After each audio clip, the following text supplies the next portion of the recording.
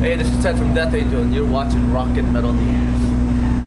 Hey guys, this is Ron from YouTube's Rock and Metal News with a Rock and Metal News update. A video has surfaced through Loudwire of a baby being subjected to a wall of death. Some woman brought her child into the wall of death during a Suicidal Angels show. It was at Metalcamp in Slovenia. Reports were that the baby was okay after that, and some people with some level heads got her out of that mosh pit. But anyways, if you want to check it out, the link is in the description. Let us know your thoughts on that one. This is Ron from YouTube's Rock and Metal News. Thanks for tuning in.